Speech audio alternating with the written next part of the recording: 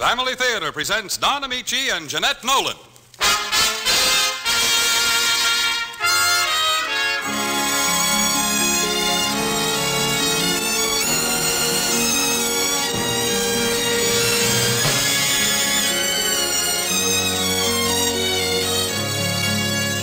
From Hollywood, the Mutual Network, in cooperation with Family Theater, brings you Jeanette Nolan and John McIntyre in Sara, Bernhardt.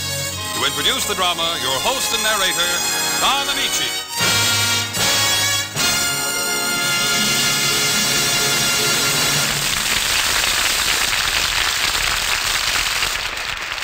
Thank you, Gene Baker. We all wear many masks in our lives, for one reason or another. So, the life of Sara Bernhardt, one of the greatest actresses of all time, should be very close to our hearts. What is acting but a masquerade? And what is life but a deeper masquerade where the hearts and souls of men are etched on their faces?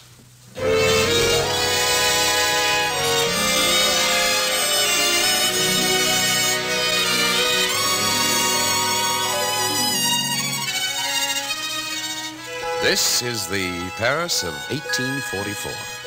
The day, October 22nd. The event, a child is born. A frail little girl child of Dutch and Jewish parentage. A delicate head, misted with a web of red gold hair. Skin so white, so transparent, the blue veins looked as though they'd been traced by indelible ink. A pretty baby? No. A plain, everyday type of baby. But many things were in store for this child. Titles, gleaming swords, smiles, and prayers. This child was to become the woman whose intelligence, genius, and zest for living not only blinded those about her to her plain face, but of that very plainness made a thing of beauty. Sara Bernhardt, the divine Sara, who now speaks for herself. Yes, but I was the ugly little one. And not only was I ugly, but I was lonely. You see, my papa passed away when I was still a baby. And my mother, she was a famous beauty, traveled a great deal everywhere. So most of my childhood was spent in a convent at Versailles. And at the great age of 15, it was only natural that I decided to become a nun. That brought my mother home fast enough, together with an old friend of the family, the Duc de Morny. How Sara conceived this mad idea of becoming a nun is more than I can understand. I was born for a life of prayers and meditation. I will join the order of the Augustines so that I may teach others at the convent, as I was taught. And besides, there is no happiness for me except the convent. Oh, don't dramatize yourself, Sara. You will marry as soon as possible and receive the marriage dowry your papa left you. Marry? I will starve first. And starve you shall. I cannot support you from the proceeds of my annuity. Ma chère, it is not a question of money. We must decide what is best for Sara's future. Since she does not take kindly to marriage, I suggest a career. Career? Monsieur le Duc, I insist on deciding my own future. I will become a nun. No! No. You are too young to know what you are to become, Sara. Leave that decision to your elders. Oh, now you seek to decide my future. And what of my past? Sara. For 15 years, my mother left me to grow alone while she traveled all over Europe. I did not leave you alone. Your uncle and godfather guarded you well. Oh, Sara, what have they done to you? Sara, you're breaking your mother's heart. Oh, my poor mama. You know your Sara loves you. But please, on my knees, I implore you. Sara, get up. Allow me to become a nun. It is so beautiful at the convent. The chanting voices of the bells, the white doves, the sweet, sweet lilacs. And I will bless you all my life, Mama. At vespers, I will whisper your name in my prayers. And when the candles shine forth their benediction, I will think of my beautiful Mama, gallantly living in the sad, Mad world. Oh, mon Dieu. Oh, Mama. The child babbles. She is mad. Nonsense. Send her to the conservatoire. Sara is a born actress. Actress? An actress? Trained at the conservatoire like an acrobat or a dancing flea. Oh, no, De Mornay, no. Sarah's far too thin and frail to ever become an actress. You think so? She may be fragile as a lily, but she has the vitality of a horse. A horse? Tonight we shall visit the Théâtre Français, and tomorrow you shall be enrolled at the Conservatoire. Sara Bernhardt, an actress? Never! Never an actress! No! No!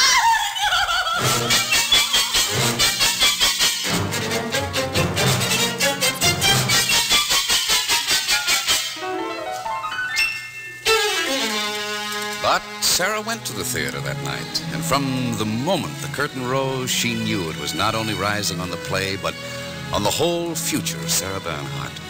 Thrilled by the performance, she willingly enrolled at the Conservatoire, and in 1862 made her first appearance at the Comédie Française.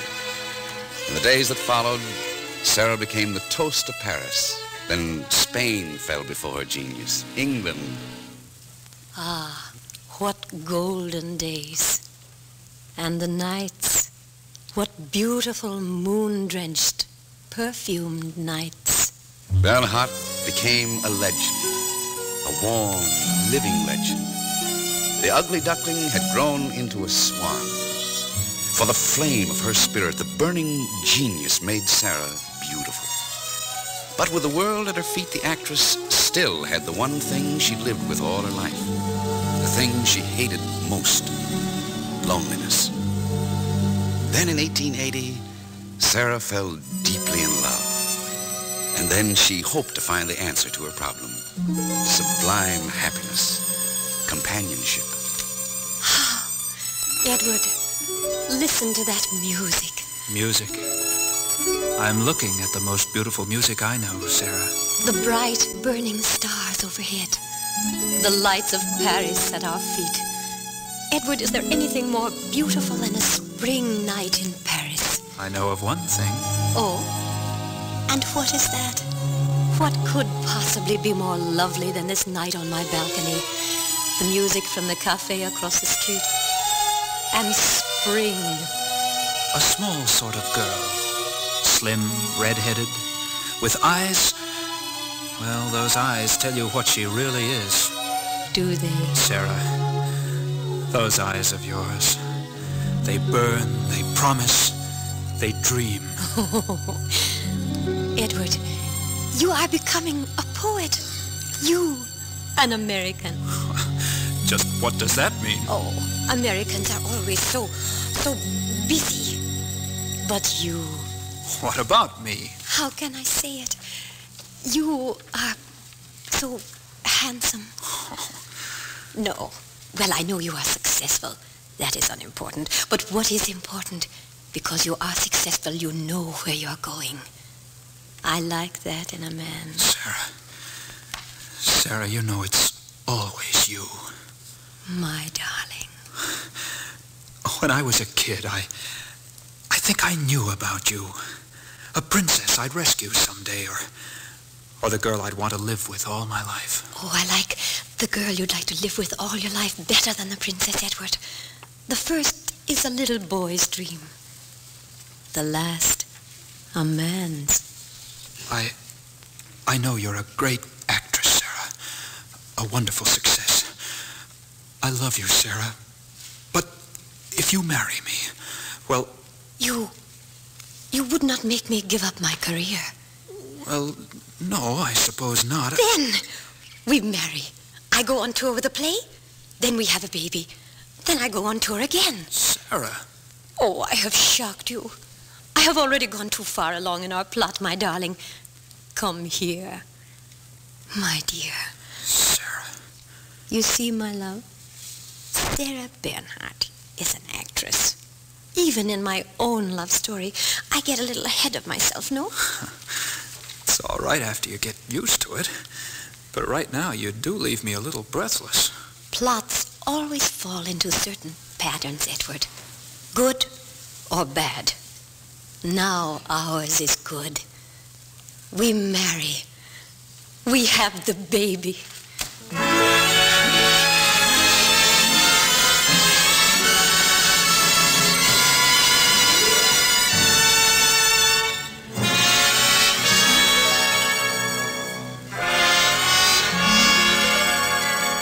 Sara Bernhardt thought she had found the love to end her loneliness. But at the very peak of her romance with Edward, a strange thing happens. Days pass without a word from him. And now, after a brilliant performance, Sara pensively enters her dressing room. Oh, Mimi, I could die. Die? But, Madame, you were superb. Edward, I mean it's Edward. Edward? Oh, my heart bleeds. How can a man, even an American, do this to the woman who loves him so much? But your American did something, Madame. What? A note, Madame, from Monsieur Edward. A note, Mimi! You were teasing me. Oh, I shall kill you. Oh, give it to me. My heart is whole again. Oh, Edward, my darling, my darling. Sara, my sweet Sara, he says. I love you. Perhaps never more than tonight as I write this. Oh, Edward, my love. It is not my wish, sweetheart. But Father has heard about us, has summoned me home. He is old and ill. Beloved, I must go. I shall return to your arms as quickly as I can. Until then, I leave my heart in your keeping. Oh. But he said he would return. Oh, no. They never return, Mimi. I know. We? Who is there? Sara, and I have with me someone who wishes to meet our Sara. I wish to meet no one. My heart is broken. Sara? Get out.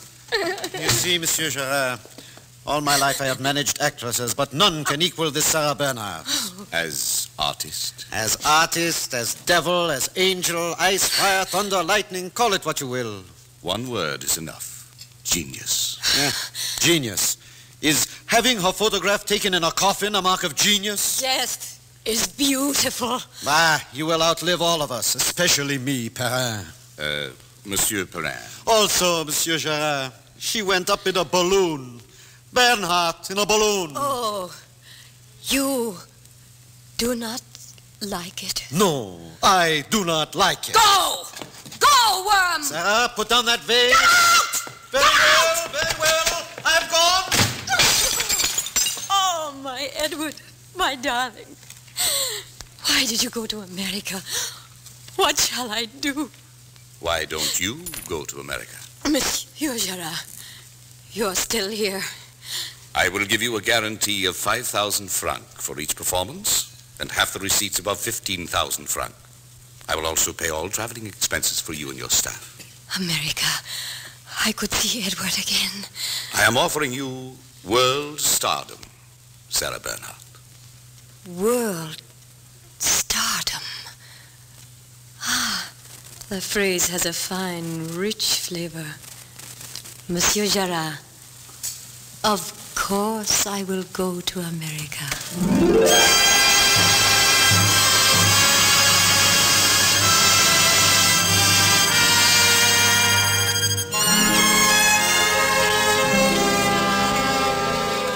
The American tour was a succession of ovations for Bernhardt. And in the wealth of public acclaim, Sara's broken heart and Edward were soon forgotten. She thrilled to the challenge of the new world, laughed at her admirers. Reporters, poets, millionaires were all her slaves, except one. Monsieur Sara. Yes, Sara. The man who brought her to America, who tamed her wild and turbulent nature and guided her through a most dangerous period, the height of her fame. Sara was idolized by millions, but ruled by one. Sara, ever at her side, quiet, reassuring, faithful friend and advisor. Isn't that life beautiful, Sara?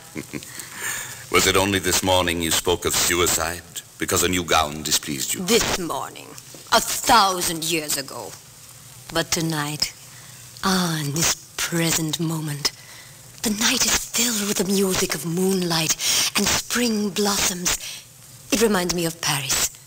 I think I shall return to Paris. You will do nothing of the sort. What? I will not allow you to ruin your career, Sara, simply because a few blossoms are blooming in Paris. Simply because of your 10%. Yes, you will. Nevertheless, you will continue your American tour. And if I should fall ill? I'd know it was subterfuge and carry you onto the stage. You terrible Sara. Have you no heart? No pity for the suffering of others? You gave me your word, Sara. Where do I next appear, Sara? In which American city?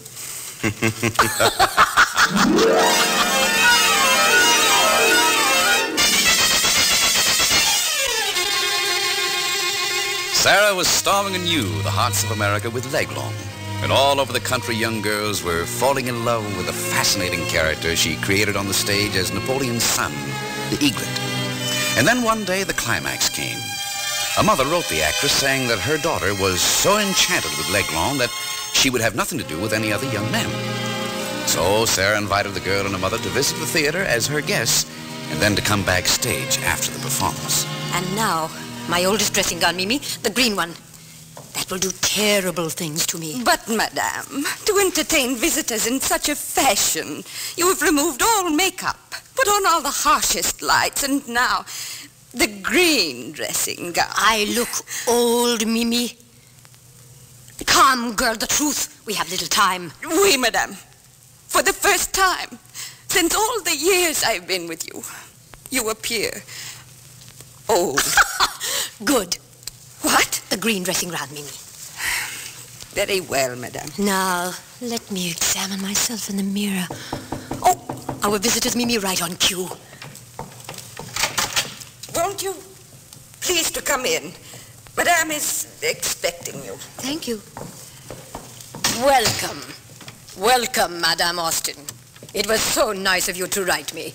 Tell me of your enjoyment of my play.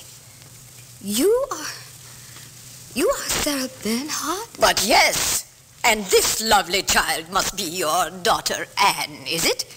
Yes. How beautiful she is, and so young. How many hearts have you already broken, Sherry? Well, Anne, Madame Bernhardt is speaking to you. I'm sorry, but you said... Well, I thought we were going to meet Leglong. Leglong? But you have met him. What? I am Leglong. You? Or rather, I was Leglong out there on the stage. You stare, my child. Look at me well. This is what I am really like. There is no such person as Leglong except on the stage, where I create him with makeup, footlights, and words put in my mouth by the author. No. Oh, but I have disillusioned you. Take heart, Sherry. You will find a far better young man than ever was Leglong. Go home now and be a sensible girl.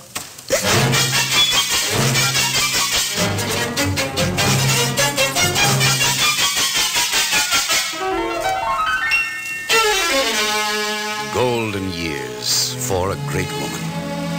And then the black, tragic hours.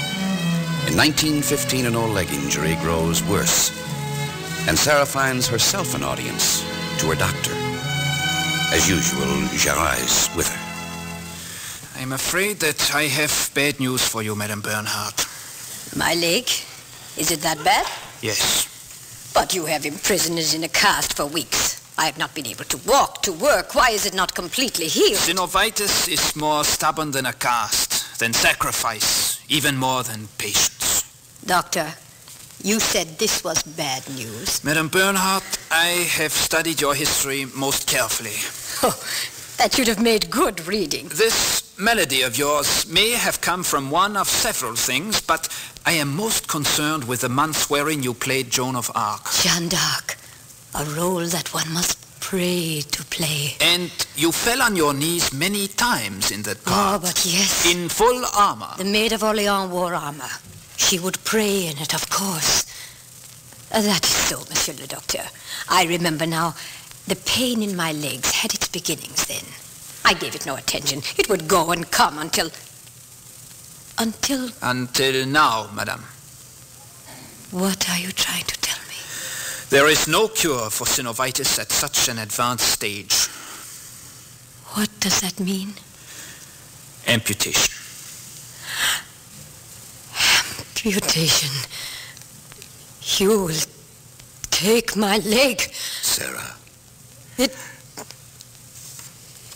It's all right, Sara. I will have to accept this mutilation. You are very brave, Madame Bernhardt. It means the end of your career. Oh, no. But, Sara... No! Work is my life. Take my leg if you must, but you will not take my life. Nothing will keep me from working. I will go on. I will act again if I have to crawl on the stage.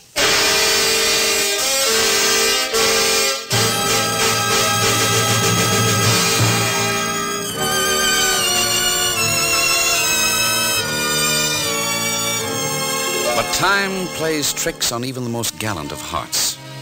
And after the operation and convalescence, Sara, the golden Sara, found herself chained to a wheelchair.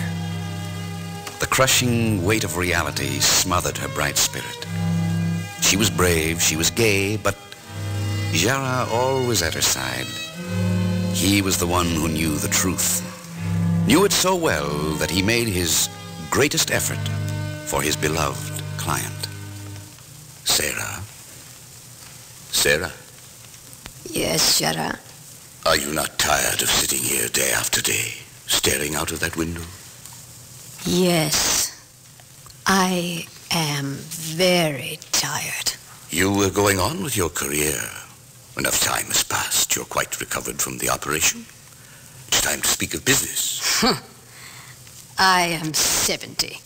Crippled. Bound to this hideous chair, that window, day and night, day and night. And self-pity. What did you say? I say that you are indulging in rather large amounts of self-pity. Does that become you, Sara? I want to go home, Sara. Home to Paris. You're giving up? In spite of those brave words in the doctor's office? What were they? I will act again Yes, if I have to crawl on the stage.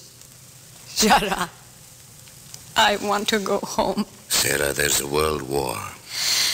What has that to do with an old woman? Very well. I will take you back to Paris. Sara, my friend. But on one condition. And what is that? That you give one performance. No. One last performance to a certain audience I have in mind. That is my price for taking you home. I hate you, Sara. For years I have suspected you had no heart. But I loved you in spite of it. Now I know. And I despise you. But I will do whatever you ask to return to Paris.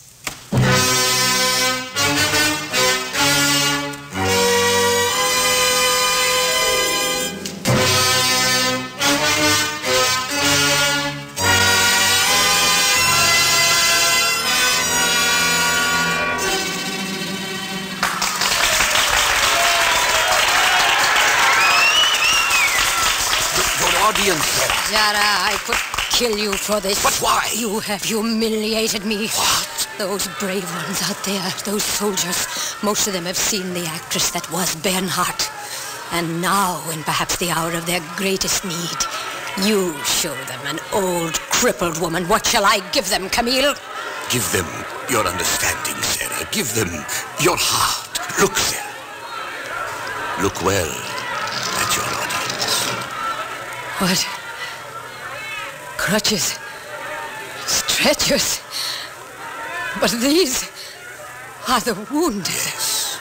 These are the disabled, the halt, the blind. Now you know why your performance depends on your heart, Sara. and the sound of your voice. Oh, Sara, my dear, wheel me onto the stage. Sara.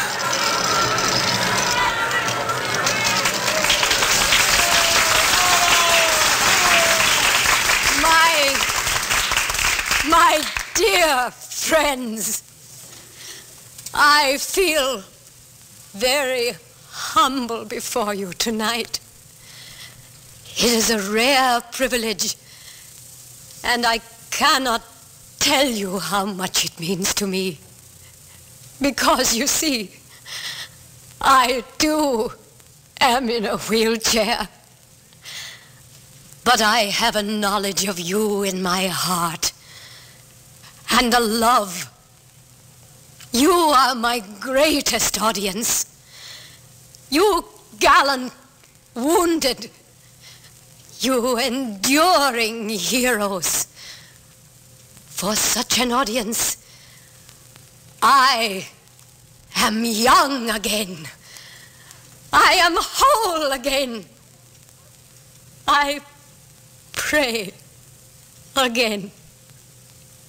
You have inspired me. You have given me life. I shall never be old again. And more important, I shall never be lonely again.